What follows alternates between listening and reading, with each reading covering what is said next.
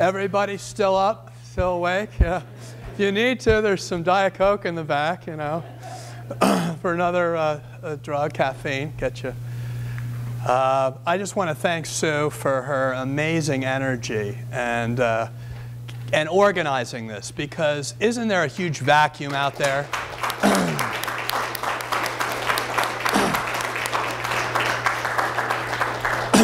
So agree or disagree on the issue, you got to know that we need more discussion and dialogue and debate on such an important issue to the public. Its impact on health, public safety, the development of our children, education, our quality of life. I mean, it is significant, but of course it's just happening right underneath us. And I say that because I have very much the same story as President Carter this morning. I used to not think much of it when I was a member of Congress. Like many of my colleagues, I have all the members of my family, my mom, dad, brother, and sister, have all had cancer. And when my brother had cancer, he was in the early stages of testing out chemotherapy, and he was sick all the time. So my bent is I would not begrudge anybody the usage of anything that would mitigate the impact of chemotherapy. I mean, that was my initial feeling about medical marijuana. I thought, there are people out there who would get important relief from this, and I don't want to begrudge it.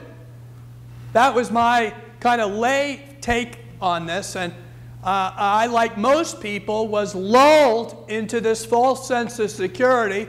It's all about medical marijuana. And then the other position I had was, I've been taking on the war on drugs, as a public official, so I know the war on drugs has ended up, as President Carter said, a war on people, particularly African Americans and other minorities in this country. As President Carter said, our incarceration rates have just skyrocketed. It's an indictment on America that as leader of the free world, we incarcerate more of our people than any other free industrialized nation on the face of the earth. I mean, we're up there with countries that we would not want to be in keeping with in terms of the number of people we put in jail in this country. It's an indictment more on us as a people that we've never come up with a better way of addressing our public safety issues than to lock everybody up. It's really a troubling thing. And that there's a for-profit industry. Let me just make a side kind of note, that the notion that these laws are passed by another for-profit industry that's trying to maintain their quotas, and therefore all these 2 strikes and you're out, 3 strikes and you're out, all these state laws are really being pushed by the for-profit prison industry for a profit. Let's just understand that that's what's driving our criminal justice policy. Troubling thought that that's what's guiding it. Anyway, so let me back up. So those are the 2 things that really made me feel like I don't want to be on the side of locking people up and marking them for life for a conviction for smoking a few joints. I am against that. And so just like President Carter, that's my feeling. And the medicinal uses, like I said with my family, that's why. And of course, I left Congress, and I was thinking about how I wanted to continue my public advocacy for mental health, because I'd been the sponsor of the Mental Health Parity and Addiction Equity Act, and I started going around trying to see how this law was going to get implemented and talk to various people around the country. And of course, when I left Congress, it was just around the time of these campaigns to legalize, and I thought that's never going to happen. Medical marijuana is one thing, but this notion of legalization. And of course, I woke up after the passage of the law in your states, and I said, oh my God, this is going to go in the opposite direction of mental health parity and addiction equity, because basically, you can't be going in 2 different directions at the same time. You can't be preserving people's mental health and protecting them against addiction on the one hand, and then starting, as you've heard so eloquently by all the previous speakers, a new commercialized industry that has as its base a profit motive to get people to use it, because that's how they make their money. So I quickly saw how rapidly we went from the restricted availability in a very confined way for medical use, and how that became a Trojan horse. The Trojan horse, because as you know, even medical marijuana became a joke. When you see the impact, and Kevin will take you through the experience of those in terms of who gets medical licenses. Not the people that I was imagining when I said, hey, no big deal, when states wanted to experiment. It's frankly a totally different story. So I quickly realized, and then of course Nora Volkow put me on the NIDA, Friends of NIDA board, so I had Nora kept telling me about the impacts of this new, quote, genetically modified marijuana. I kept thinking, marijuana that, I grew up with, and I started realizing, no, how much the American public hates this genetically modified anything. I mean, this new marijuana is genetically modified to increase potency, minimize the counter effects of that psycho effect that it creates through THC. I mean, it is, a whole different drug. It's more hashish than it is marijuana as we traditionally know it.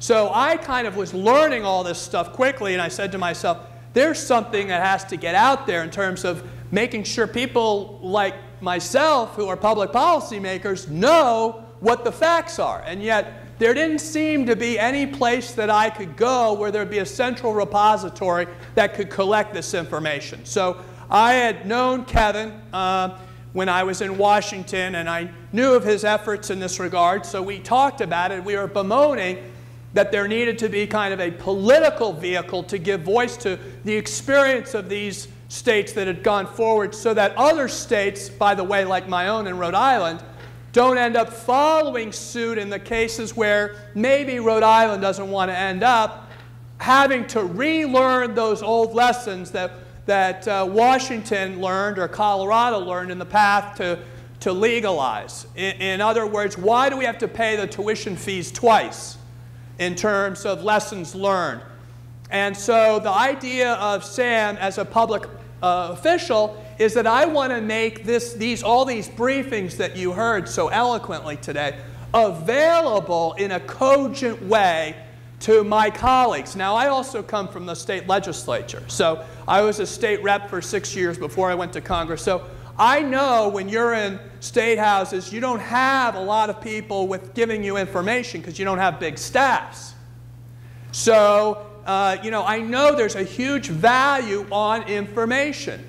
So that is what we created SAM for, Smart Alternatives to Marijuana, is to provide a vehicle for state legislative decision makers to have an experience, have the knowledge that can be disseminated from other states. In fact, that's kind of what NCL, National Council of State Legislators, and others try to do, is share what's going on in other states so that other states can benefit from their colleagues' experience. That's the basis of it. So I'll let Kevin to kind of take you through the slide deck, but just to reiterate, I just hope that you can help us from what you've heard today, figure out what would be useful to you as state officials in being able to get, as Sue said, the most cogent public health information out there. Because I hope that the information will speak for itself. And this is not anything that is partisan in the sense that all we want is it to be transparent. What are the messages and what can be backed up with the science? And as you heard over and over again today, the science of the tobacco experiment is well known. So we kind of use that as a kind of a way of measuring what we can expect from legalization of this drug. And the experience in liquor can certainly also be, in the alcohol industry, can also serve as a very powerful example of what we can expect. So for those people who say, oh, we don't know what the future holds, and oh, it's going to be all roses, you know, it's really important that we've had these terrific presenters today kind of really re-educate us on, you know, this history of the alcohol and tobacco industries in our country, because they are so telling. We don't need to kind of, you know, try to guess what's going to happen. We have some pretty good examples of what has happened in the two other major legal drugs, not to mention, you know, the expansion of prescription drugs and what havoc that's wreaking on our society. So I guess the one argument I want to attack is this notion that, well, we've been, you know, this has never been successful, so let's just throw up the white flag. Let's just throw our hands up. Now I speak as a new father. I have 2 children, 5 and 1, and I've got another one coming in November. And all through the blessings of recovery, by the way. I don't want my little boy to be crawling in his neighbor's apartment who has a marijuana brownie because he puts everything in his mouth. My little boy, if he were walking in here, he'd find every crumb on the floor. And we laugh. But that's the honest to God's truth. I'm terrified of a society where my child's health can be jeopardized. And I thank Sue for this, because this is personal to all of us. I have passed on to my baby a genetic predisposition for addiction. It's run deep in my family. And I know that I want to reduce the harm every way I can, because I know that I escaped by God's grace. I escaped killing myself from drugs and alcohol. I've had other family members who haven't been so lucky. And this is a serious issue. And I know it's serious to all of you, you wouldn't be here. And so I want us to be very mindful of how accessible, how available, whether, you know, directly or indirectly, marijuana is going to be in our society. And that is why I am here today. And I want to thank all of you for your attention and pass it over to Kevin.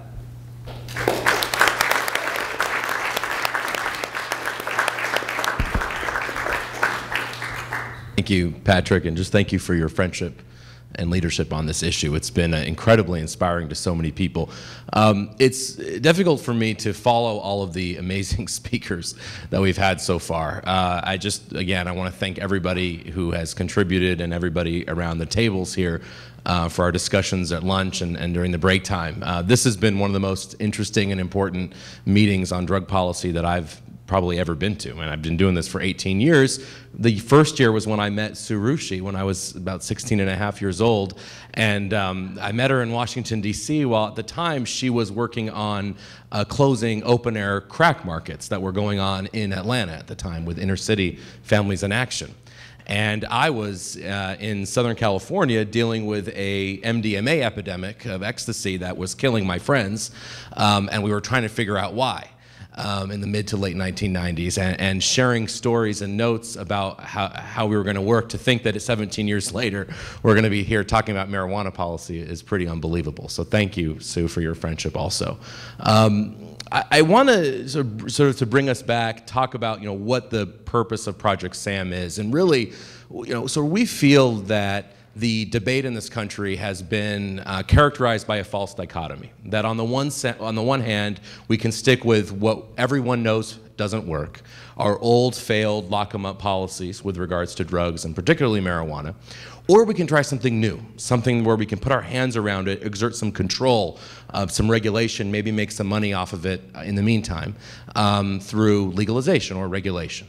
And what we're trying to talk about with Project SAM is first to acknowledge that all policies have pros and cons. So not one policy will simultaneously get rid of the black market, reduce underage use, stop addiction, et cetera, et cetera. That really, when we're talking about this exercise, and the person who's been thinking about this the most comprehensive way in the country is right here, John Calkins, taught me, is that every single policy really does have pros and cons. And it's a matter of weighing those pros and cons and at least acknowledging what they are, even if we have different opinions, whether what's more important. Is getting rid of the black market more important than reducing use? Is keeping free speech more important than worrying about public safety?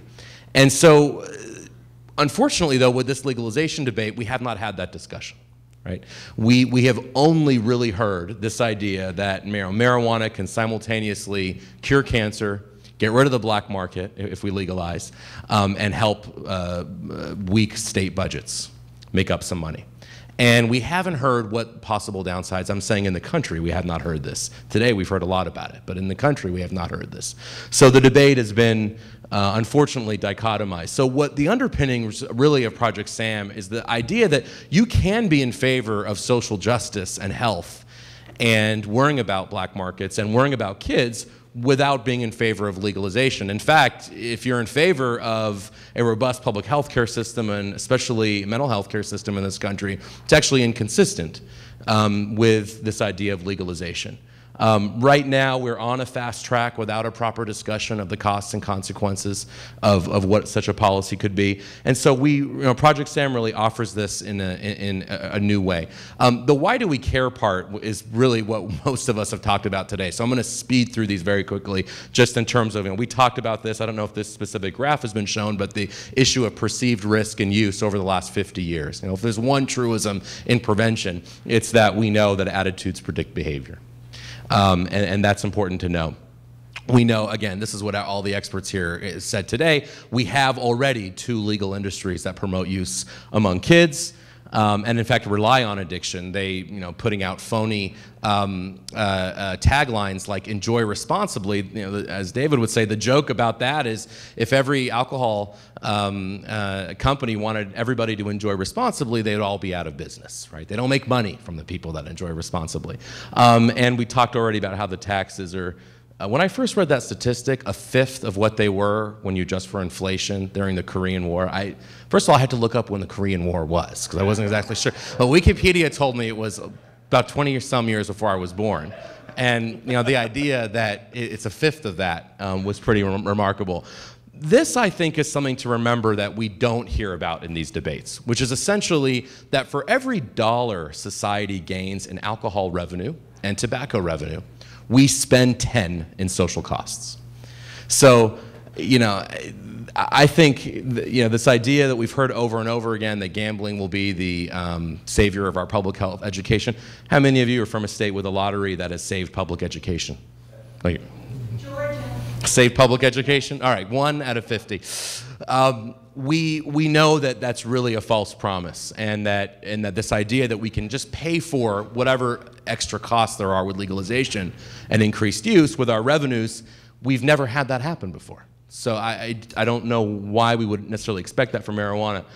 One thing we hear a lot is, if we only treat it like alcohol, we'll have less criminal justice costs, right? Less involvement in the criminal justice system, especially people that are arrested and then get saddled with records.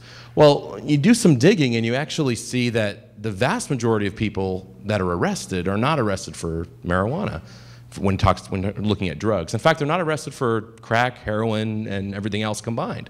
They're arrested for non-violent, alcohol-related violations. So I'm not even talking about alcohol-related homicide. I'm talking about things like the costs of regulating alcohol, which are you worry about the roads, so DWI. You worry about sales to minors, or in certain states, sales on Sundays, etc. That's a violation. And you worry about public intoxication. Those 3 categories on alcohol are 4 times as prevalent as our marijuana arrests. And again, I don't think most of the American people, when you talk about alcohol, it's legal. We don't have prohibition. What do you mean, you're arrested for it? We don't think of it like that. But it's something that we haven't considered. This was touched on earlier, but one thing that is really the reason why we now have, I'm very proud to say, on the board of Project SAM, the head of most major health associations now, with the head of EMERSA, the head of the Pediatrics Association that deals with this. This is the graph that gets them every time. And it's the issue that we've all talked about, that this isn't your Woodstock weed. Right? This is 5 to 10, depending on when you're looking, times as harmful. And the non-psychoactive ingredients like CBD, we had a discussion today about that. when we started tracking CBD in 1985 to 2009, I mean, it's just, there's no comparison in terms of that ratio, which was said earlier. And I think that is obviously very problematic. I'm not going to go through all this because Sue went through the tobacco industry documents, but you know, it's fascinating every time I do it, because I think that if every American saw what the tobacco industry did and actually could read the RJR confidential memos that were literally drafted days after these same executives testified under oath at Senate committees that they would never touch youth, that this is only for responsible users 21 and over, 18 and over, I think we would have a prohibition of tobacco in this country when people saw this. Just how egregious in terms of targeting girls with apple-flavored cigarettes, in terms of targeting young boys with Winston Man and making sure the Winston Man is between 20 and 28 so it looks like the guy you want to be when you're 14 and you're looking up to somebody. I mean, just, it's pretty unbelievable. And I think this has been pretty scary. So I want to go through, so all those have been said. This, I don't know, this is some new data that I really had very little to do with, but Dr. Chris Thurstone, who's of course served on, was the medical and treatment representative on the board that was coming up with the regulations in Colorado. Some recent, very new data that he has after looking at what you could arguably say was a de facto legalization that began in Colorado with much more open rules about medical marijuana that started around the mid to late 2000s, right? Like 2007, 2008 in terms of the advertising and in terms of these dispensaries that were really, you know, as we all know, the medical marijuana programs are not all alike. Hawaii is not Colorado, is not Vermont, is not New Mexico, is not California. They all vary in scope and what they allow, but obviously Colorado was one of the more open ones, again, funded by those same people, and also California. And I think we've already seen the advertising begin. We've already seen this. It's not that we can sort of think about what this might look like with marijuana. In fact, when David was doing his presentation, I took notes and sent it all to the staff that, well, one person, staff that I have, saying that we need to copy exactly what David just did for alcohol because we have everything already for marijuana, and it's there. We don't have to wait for it. You know, all sorts of flavored sodas and food items, etc., cartoon characters that are targeting kids. The vending machines that we spent so long and so much time and effort to ban for tobacco, we now see emerging for quote-unquote medical. This is medical, by the way. And I believe it's medican.org is the company, or .com. They actually send out a daily newsletter about the business projections of medical marijuana in this country. And we're seeing this all around the country. This particular one was in Massachusetts and came there. And because Massachusetts just passed medical. And so let's make sure the data I'm going to show is from Colorado, not necessarily all these pictures. But my point is that we're now seeing this. And you know, I was just in Columbus, Ohio, speaking at a thing, and there was a tobacco, what I thought was a tobacco vending machine from across the room, and I thought to myself, wait, didn't we ban those? How is that still there? So I definitely thought it was some kind of museum exhibit or something in the middle of the Marriott Hotel. And I went closer to it, and by golly, it was a tobacco vending machine. And I tested it with some quarters, and I got a pack of Marlboros. And you know, even when we thought we got rid of those, it's still there. But anyhow, we know that they're here for marijuana. So I'm not going to go through all this data one by one because you have it in front of you. But essentially, the kinds of things that Dr. Thurstone, who runs one of the biggest treatment centers for adolescents in Colorado, is finding is that when there was this increase in what I would call the commercialization of medical marijuana in dispensaries, we have seen increases that are not proportional to the increases nationwide that we've, because nationwide substance abuse treatment for marijuana has been going up pretty steadily since the mid-90s. But we've been seeing increases in emergency room, for example, admissions for marijuana, things like drug-related or accidents with THC positives.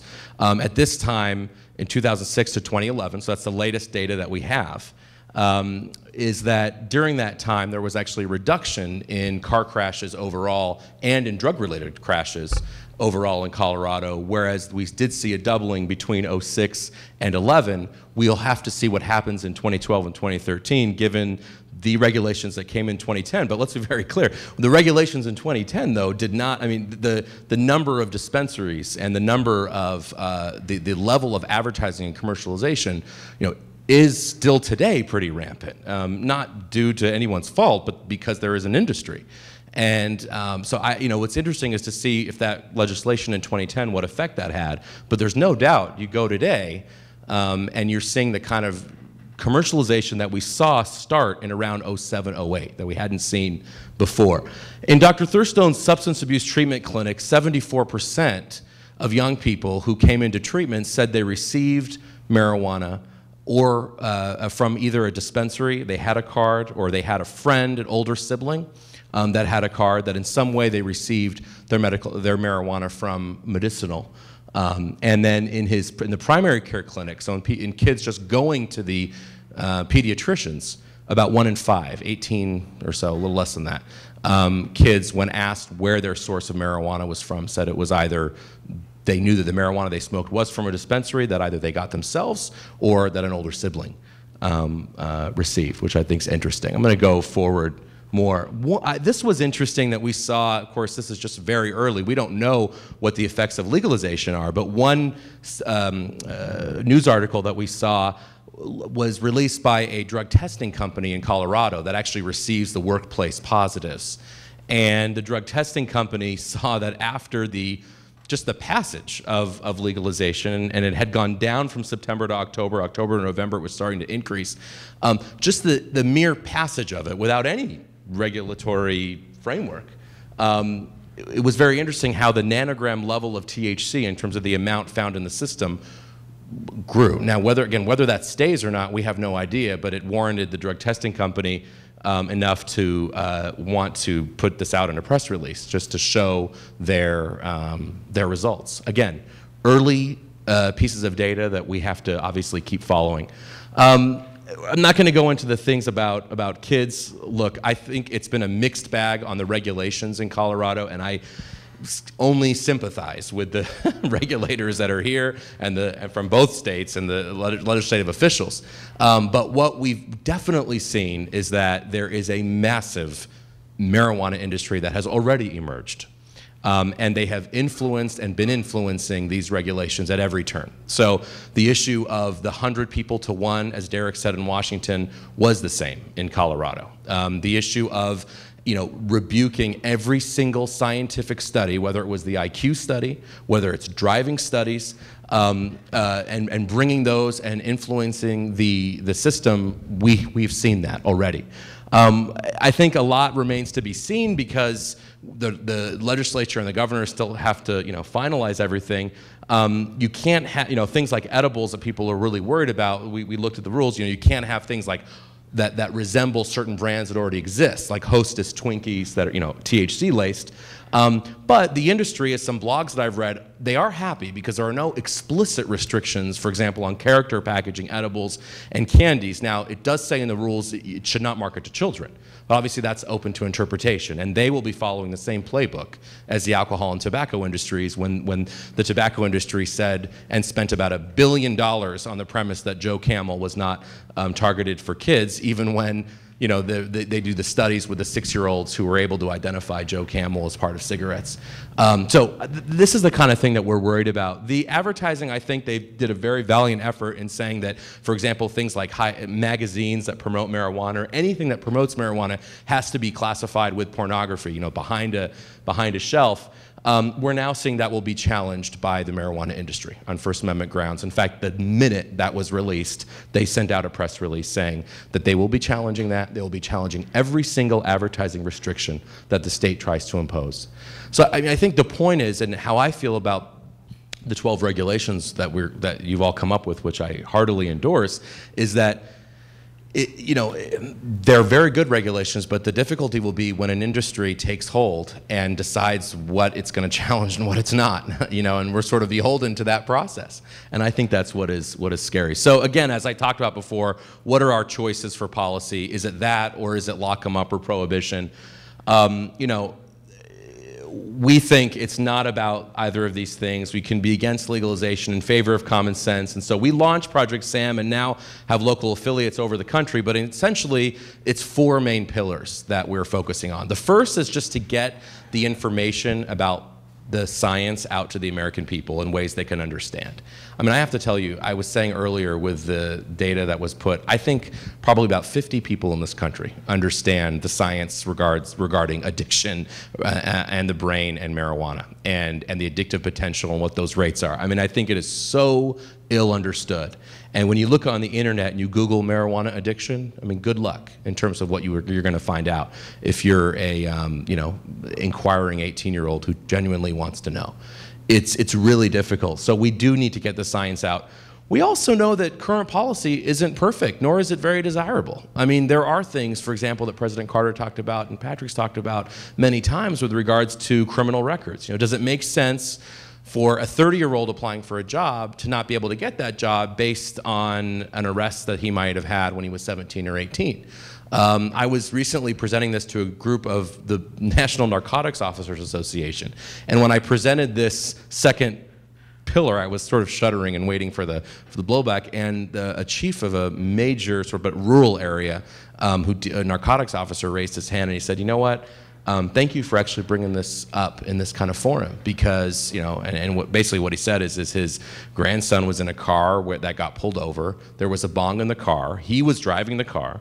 Everybody said it wasn't theirs, but as the driver, he got the charge for paraphernalia, and 3 years later, he was rejected from the first 2 jobs he applied for that he really wanted, and the third one he was able to get, but there were those hurdles. So we do have those road bumps that we need to smooth out, but we shouldn't, the legalization groups, I think, have really seized on that and seized on people's compassion and said, well, if you're in favor of repeal of criminal records and you don't want people to have all these horrible consequences, then you're with us, then legalize.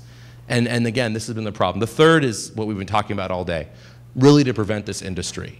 What I say to people is if legalization was about, my old friends at Berkeley smoking a joint at People's Park, singing Kumbaya, I really could care less in terms of the spectrum of drug problems that we're dealing with. The issue is it's not about that. It is about an industry. It is about repeating the nightmare that David's trying to, document with very little funds. The 60 million or whatever the figure was, $23 million of advertising for every 1 million of prevention. I mean, that's what this is about. And when I'm in Europe talking about this, and you have the representative from Liechtenstein raise their hand and say, well, we don't have a First Amendment, we have these EU trade rules, we have this, we have that, we could do it in a smaller way. That's a very different real-world scenario than we have as we're talking about First Amendment issues. And so unless we're having a constitutional convention and changing that, I just don't see how we can beat an industry or rely on an industry to police themselves. And fourth is this issue of medical, which we haven't really talked about very briefly, but the bottom line with that is we want to produce non-smoked medications based on marijuana. We do know that things like CBD can be helpful. We do know that that there are other cannabinoids that we still need to learn much more about. We also know we don't smoke medicine and that people should probably keep getting their medicines from their doctor and their pharmacy as opposed to a separate system in a state that's passed by voter referenda. So we need to look at that. We've talked about Sativex, but there are other ideas. And really, frankly, in the meantime, for the truly sick and dying, the less than 2% of people, remember, that have cancer, AIDS, or glaucoma, less than 2% in the states with medical marijuana that are utilizing it have those, we should allow them access to a version of marijuana that was helpful for them in the meantime, before these medications are developed. I think it's a very simple answer. But instead, we've gone the voter referenda way and opened up to a de facto medical, to the point that the head of Normal is now saying, you know what, yeah, we've had legalization in California since the mid-2000s, really. I mean, you think it failed in 2010? It didn't. We've had it in the form of medical, because you can go with a headache and get it. A recent study, 44% of people had headaches, 47% stress. That was their main identifying condition. So rather than make it as a joke, let's make it a real medication and do so in a way that's not, that is cost effective for people as well. So, one of the things that the SAM group is going to be doing, if I can talk about it, is this idea of a model law or some guidelines for state legislatures as they want to go on and be proactive on this issue rather than stick with the same old. So a lot of this is going to be familiar to people in this room, but they are radical ideas to in terms of the status quo. I mean, having increased screening and brief interventions in health settings, for example, or for people that are arrested. Imagine if we took that arrestee and rather than put them in the local jail for 4 hours and give them a criminal record, if we actually had a health screening to see if they had a marijuana problem or not. Or to see if actually the reason they were selling to their friend is they have an issue about job opportunities because they live in an area where there aren't those opportunities. Those are the kinds of things that we're trying to promote with Project SAM. We can have a marijuana reform law, and we should. Doesn't have to equal legalization, though. It could equal something else.